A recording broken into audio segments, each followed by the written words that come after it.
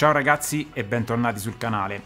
Nella recensione di oggi parliamo di questo volante, il Simracingbay GT3 V2 Wheel, successore del volante precedente che ha riscosso un ottimo successo sul mercato globale.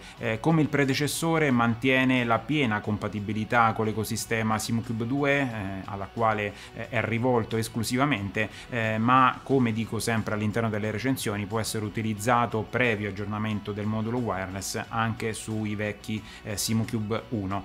Simracingbay ha deciso di effettuare l'upgrade alla versione V2 apportando alcuni piccoli cambiamenti ed altri molto importanti, tra cui delle nuove impugnature e degli shifter completamente ridisegnati. Approfondiremo comunque entrambe le tematiche all'interno della recensione. Come nel predecessore, anche il nuovo GT3 V2 ha una licenza ufficiale GT3, quindi è una replica del volante utilizzato nell'Audi R8 che corre appunto nel campionato GT3. Va a riprendere le fattezze estetiche e anche le dimensioni. Devo ringraziare per questa recensione Simracingbay che mi ha dato l'opportunità di recensire praticamente in anteprima mondiale questo suo nuovo volante che viene proposto sul mercato a circa 729 euro più IVA. In Italia siamo quasi intorno ai 900 euro con spedizione per un volante che, come vedremo, è caratterizzato da una costruzione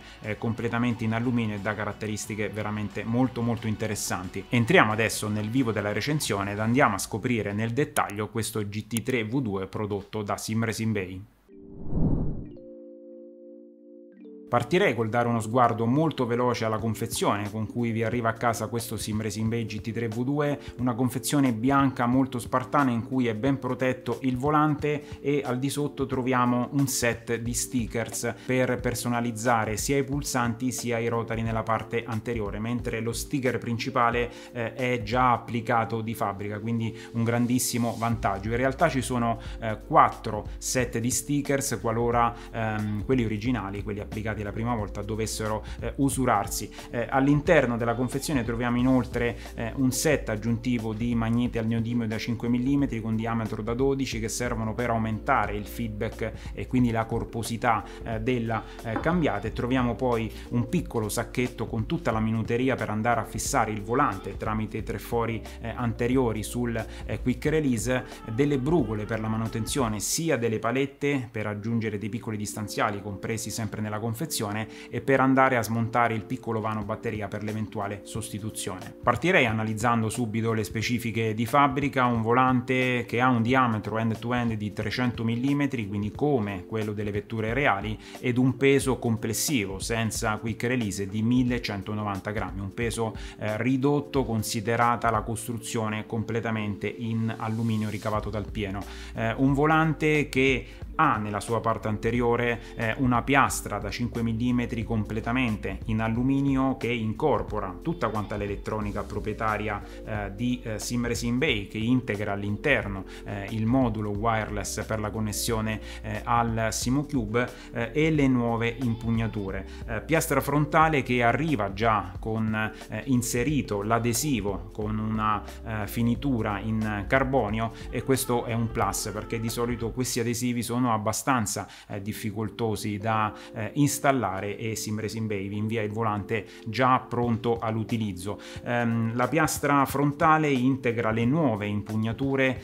Nella versione precedente avevamo delle impugnature in alcantara molto belle dal punto di vista estetico e con un gran grip, ma soffrivano, come tutti quanti i volanti in alcantara, di un'usura abbastanza precoce che ne danneggiava l'estetica e ne rendeva anche difficile la vendita nelle successive fasi. Su queste impugnature Simracingbay ha lavorato in maniera veramente eccellente, uno studio durato mesi per cercare un polimero che avesse un ottimo grip, una consistenza relativamente morbida, ma soprattutto non fosse troppo pesante, perché nelle vetture reali questo tipo di impugnatura pesa veramente molto Ma è un concetto che abbiamo affrontato tante volte: i volanti dedicati al sim racing devono essere più leggeri possibili.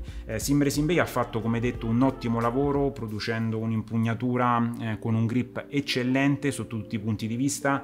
Questa gomma poliuretanica ha una consistenza morbida al tatto, mantiene comunque una rigidità tale da trasmettere tutti gli effetti prodotti dal Simucube 2. Dal punto di vista dell'ergonomia ha uno spessore massimo di 42 mm, quindi anche molto generoso, e ci dà una sensazione di grip veramente molto importante, e il polimero è super azzeccato perché è molto bello dal punto di vista estetico in quanto è molto lucido. Considerate che il volante è stato utilizzato per circa un mese ed ha un grip elevatissimo sia con i guanti, utilizzo degli sparco e le mani sembrano davvero incollarsi al volante, ma soprattutto a mani nude. È un volante infatti pensato soprattutto per coloro che non vogliono indossare i guanti ma vogliono comunque mantenere un elevato comfort e soprattutto un super grip. Andiamo adesso a dare uno sguardo alla scocca posteriore, come detto precedentemente, realizzata completamente in alluminio ricavato dal pieno, anodizzato nero con delle finiture veramente eccezionali. Le avevamo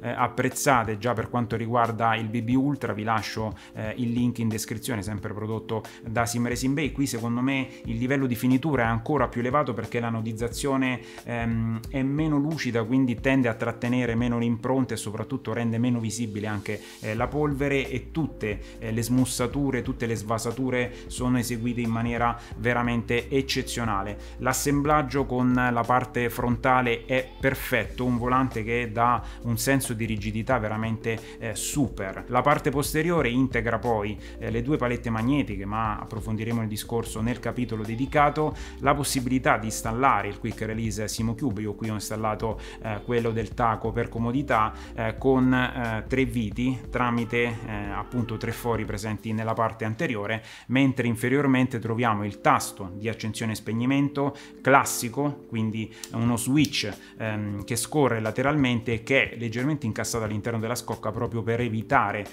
una accensione, uno spegnimento accidentale, con il LED integrato per andare a notificarci l'avvenuta accensione del volante stesso. Abbiamo poi una piccola antenna che è della stessa marca utilizzata anche sul BB Ultra, ovvero una siretta Tango, che è molto compatta ma ha una connessione veramente eccezionale. Il volante mantiene sempre un livello incredibile di connessione, sempre intorno al 98-100%, quindi a tutto vantaggio dell'immediatezza della risposta. E per quanto riguarda anche la connessione, come tutti i volanti dotati di modulo Simucube, è veramente istantanea. Il volante viene riconosciuto nativamente dal software to drive e appare anche l'immagine relativa appunto a questo GT3 V2. Abbiamo nella parte inferiore, come tutti quanti i volanti Simucube, un piccolo sportellino fissato da 2 viti che nasconde una batteria, classica batteria 14250, che può essere tranquillamente sostituita a pochi euro. Considerate però che l'autonomia dichiarata da Simracingbay e da Simucube è di circa 5 anni, quindi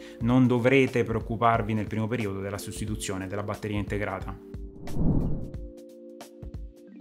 Torniamo adesso nella parte anteriore analizzando tutti quanti i controlli presenti su questo GT3 V2. Sono praticamente identici a quelli visti già sulla versione precedente. Abbiamo un totale di 9 pulsanti momentanei, 5 a sinistra e 4 a destra, pulsanti con un ottimo switch che dà una sensazione tattile veramente eccellente, una corsa molto breve e un feedback, come detto, avvertibile in qualsiasi condizione. Mi sono piaciuti veramente tanto. La realizzazione è completamente in plastica, sia del pulsante sia della cover che lo circonda, e possono essere appunto applicati gli adesivi seguendo lo schema originale. Per quanto riguarda la particolarità, abbiamo il tasto del pit limiter che, come visto anche in altri volanti, è circondato da una cover in plastica che va a ridurne le attivazioni accidentali, in modo tale da avere sempre sotto controllo il pulsante del pit limiter. Va a completare il comparto dei pulsanti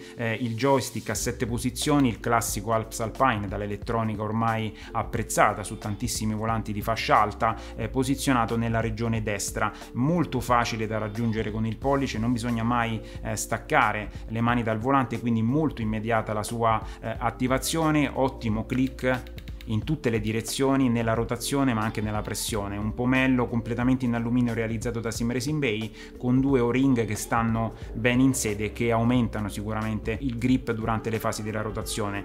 Accessorio ormai fondamentale per tutti quanti i volanti dedicati al sim racing. Il comparto dei controller è completato dalla presenza di 3 rotary encoder frontali premibili che riprendono le fattezze e le misure di quelli visti nelle controparti reali, degli encoder che montano un'elettronica ELMS che ci dà un feedback veramente eccellente sia dal punto di vista della rotazione ma anche dal punto di vista della pressione. La resistenza durante la rotazione è veramente elevata, il click è netto, non si può non percepire l'avvenuta rotazione, quindi ottimi switch, mentre per quanto riguarda i pomelli sono realizzati in plastica lucida e riprendono anche qui le fattezze di quelli reali, quindi con queste piccole alette superiori ed inferiori e delle zigrinature.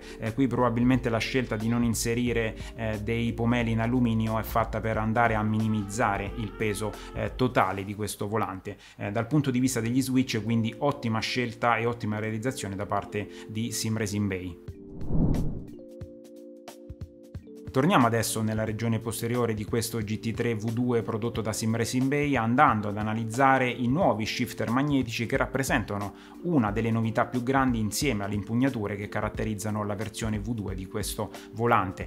Degli shifter realizzati completamente in alluminio anodizzato, aspetto veramente bellissimo, che sono stati completamente ridisegnati pensando anche all'insonorizzazione, che è una delle grandi novità inserite all'interno di questi nuovi shifter. Corpo completamente in alluminio fissato direttamente alla scocca posteriore, che integra un micro switch di alta qualità come quello montato sul BB Ultra, che ci dà appunto la possibilità di avere l'input elettronico.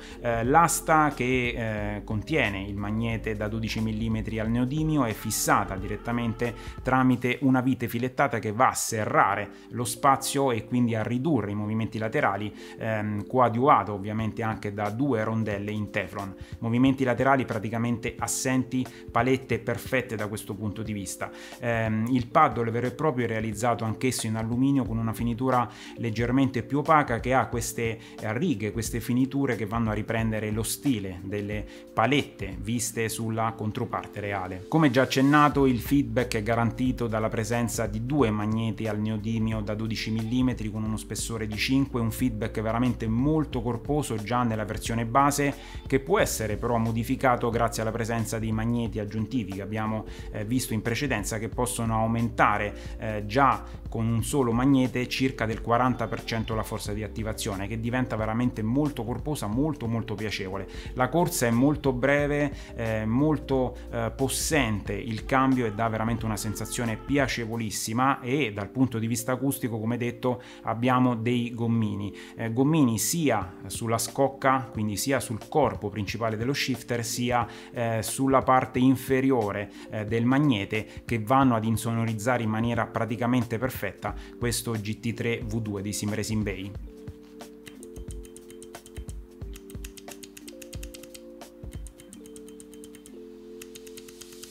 Le nuove palette prodotte da Simracingbay possono essere inoltre personalizzate nella distanza rispetto all'impugnatura, grazie alla presenza all'interno della confezione di distanziali in acciaio da 5 mm, che ci permettono quindi di allontanarle leggermente dall'impugnatura per adattarsi a tutti gli stili e soprattutto alle preferenze degli utenti. Una scelta veramente azzeccata, perché si può in questo caso regolare quindi sia la distanza dall'impugnatura, sia la rumorosità, sia la corposità grazie all'aggiunta dei magneti al neodimio. Cosa molto importante è che le palette possono essere anche non insonorizzate, quindi possono essere rimossi in maniera molto semplice i gommini sia nella parte inferiore sia nella parte superiore, in modo tale da ottenere le classiche palette in alluminio con un sound veramente importante.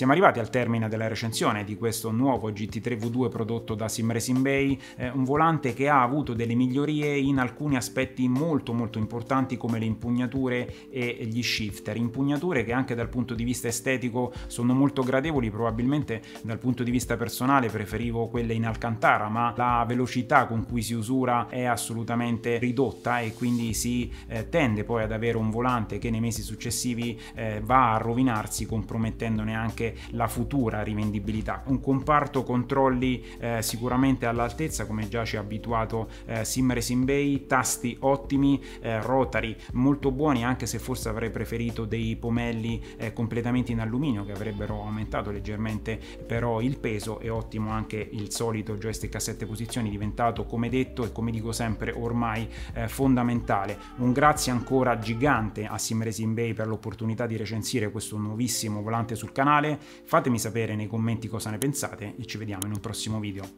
Buona giornata!